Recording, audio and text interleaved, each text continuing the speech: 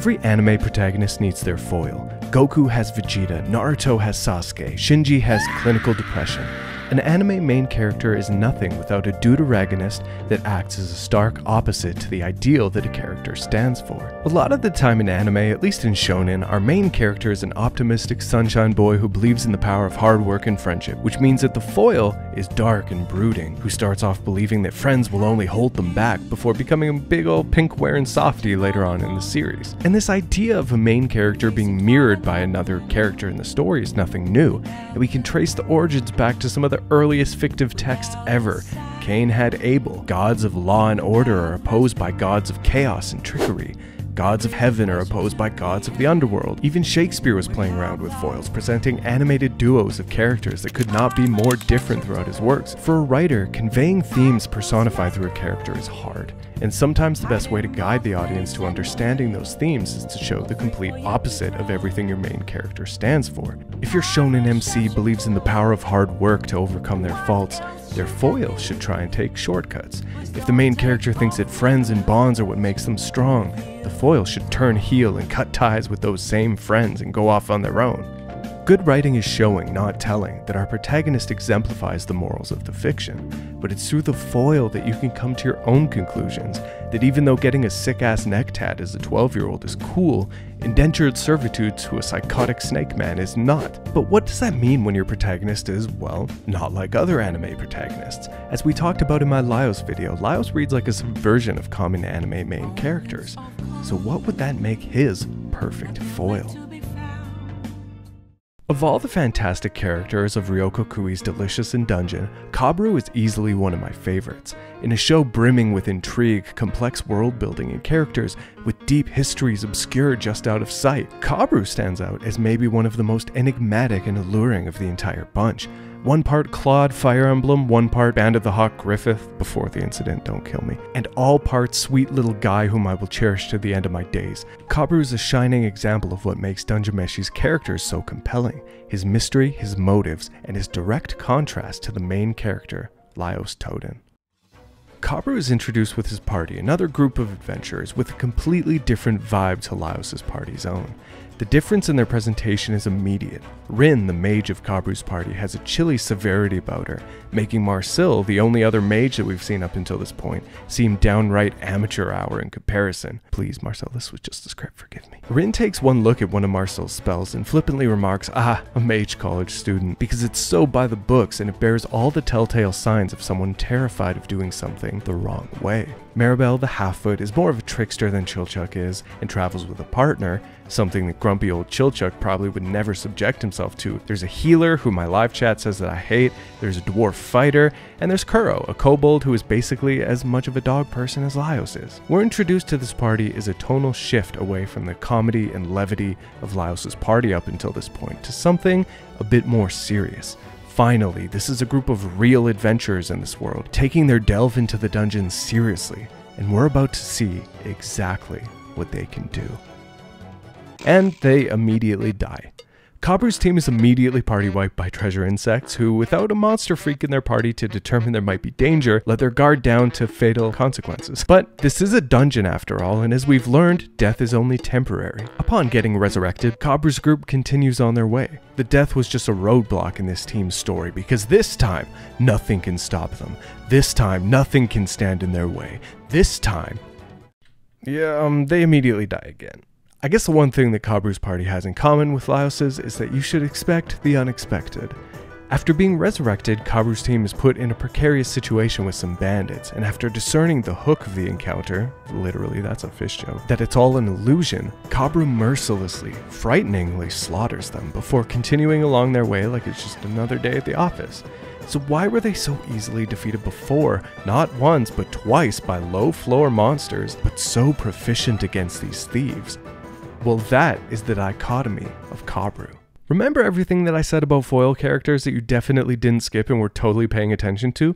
Well, Kabru serves as a foil to Laios in exactly the ways that you'd expect, where Laios knows a ton about monsters and uses that obsessive knowledge to navigate his party through the dungeon.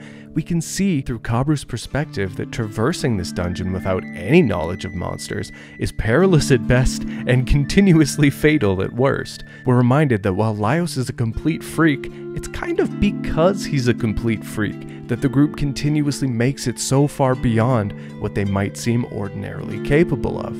On paper, Kabru seems like he should be the protagonist of a fantasy series, not acting as some bit player on another team. You see, unlike Laios, who is constantly unable to say the right thing or relate to people, Kabru doesn't have that issue. Dude is effortlessly charismatic, easily the smoothest talking character of the entire series. But just naturally having a 20 charisma isn't all there is to Kabru. Kabru has this innate, borderline creepy, kind of psychotic ability to read and study people. He just gets them. He picks up on the subtlest context clues and pieces together all the rumors he hears above ground to know anything and everything about anyone he chooses.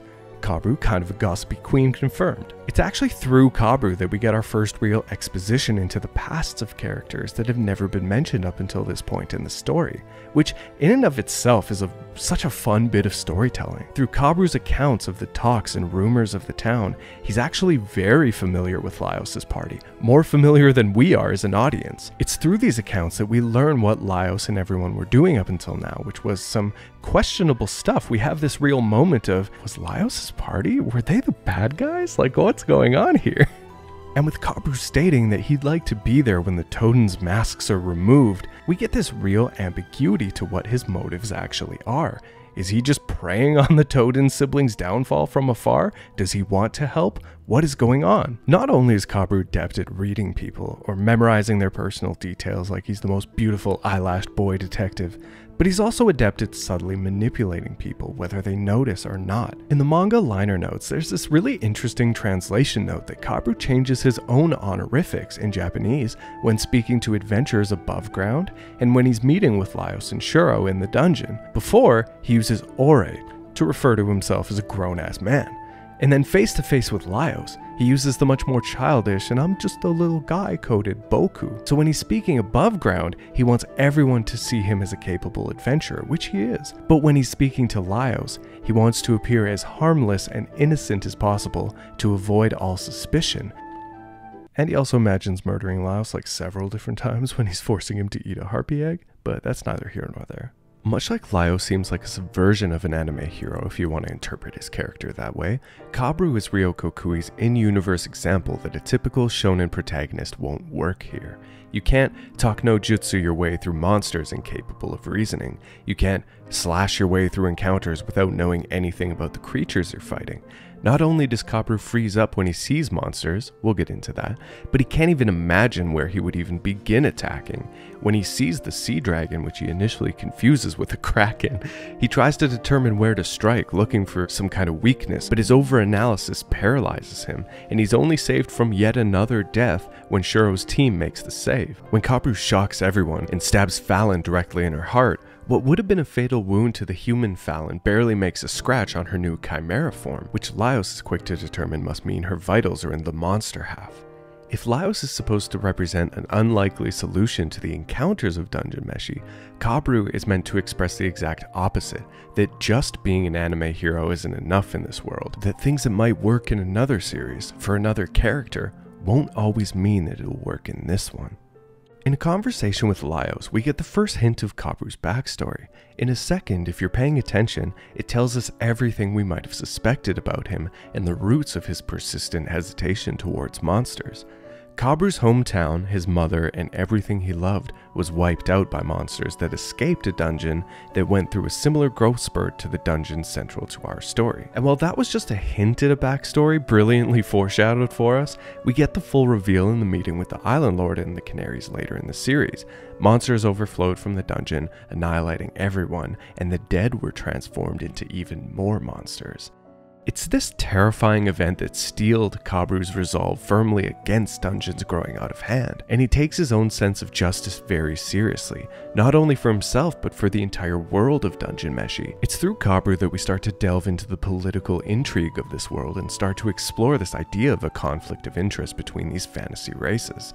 Kabru remarks that the elves gaining too much influence could be terrible, and not just for the dungeon, not just for the island, but for the entire world. For me, this is almost an Attack on Titan moment where you realize that everything we know about this world is so isolated and insular to this one location, this single dungeon, this one island town. But it's through Kabru and everything happening above ground that we realize, wait a second, there's an entire world to this story. It's also through Kabru that we get the first direct counter to Laios' party's ideals. While we know the party would do anything to save Fallon, Kabru counters that with a cold, brutal, real question. Just how many other people will have to die just to save this one person? Is this personal victory worth it if it has catastrophic ramifications to the rest of the island? That's not to say that Kabru is cold or unsympathetic to everything that's happening. Quite the opposite, really. He's so concerned about the greater good and everything that's going on a world scale that to him, one life and one person seems insignificant in comparison. And I think it's this sense of justice, this sense of morality, that actually makes Kabru a very interesting character, especially when considering the endgame of this entire series.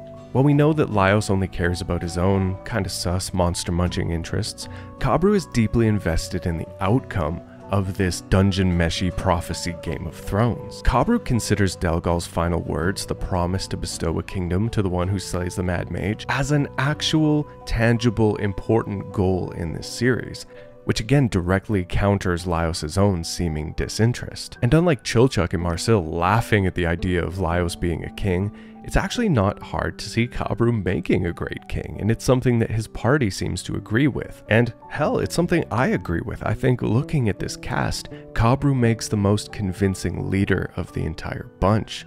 If Kabru was king, he could prevent this island from ending up like Utaya, which makes the next aspect of his character even more heartbreaking. Kabru knows that he'll never accomplish this. Kabru knows that his fear of monsters means that he can never achieve his goal.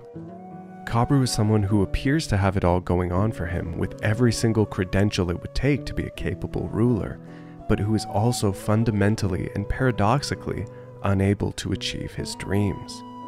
And again, in direct contrast, we have Laios, who is someone who doesn't want that dream, who doesn't have that goal, and yet he seems like the most likely person to actually pull it off. But there's a little bit more to that. When speaking with the Island Lord and the Canaries, Kabru admits that Laios is probably the most likely candidate to fulfill Delgal's will. But Laios seems to balk at the idea of killing people, taking responsibility, and rising to this occasion.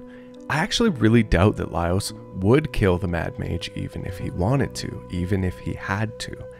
As far as I can remember, Laios hasn't actually killed a single humanoid in this entire story, and I don't think that starts with killing Thistle. But of course, Kabru has no issue killing humanoids. Kabru doesn't even hesitate.